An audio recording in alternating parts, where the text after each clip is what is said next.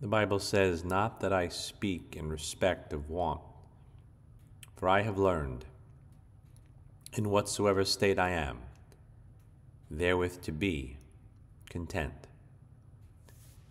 This was spoken to the church at Macedonia, the church that had deep poverty, and Paul counsels them to be content. This was spoken by the apostle himself from a prison cell, who had learned through experience, through trial, through suffering, through the affairs of life, to be content. And this is written in the book of Philippians, a book that focuses on a Christian's joy, how you and I, as believers in the Lord Jesus Christ, should be content.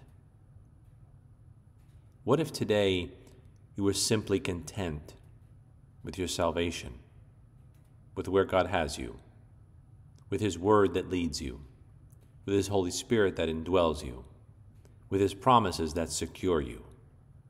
What if Jesus were enough for you today, that all the things of life that come across your way would just lead you to say, whatever my lot, Thou hast taught me to say, it is well with my soul. How differently would your life progress?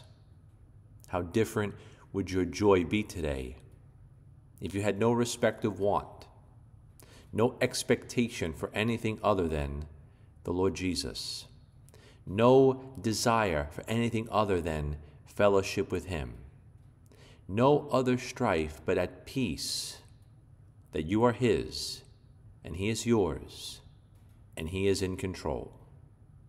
Whether you're in a prison cell or in a poor church, or whatever circumstance or whatsoever state you find yourself, could you ask the Holy Spirit today to help you to be content, at peace, satisfied with God?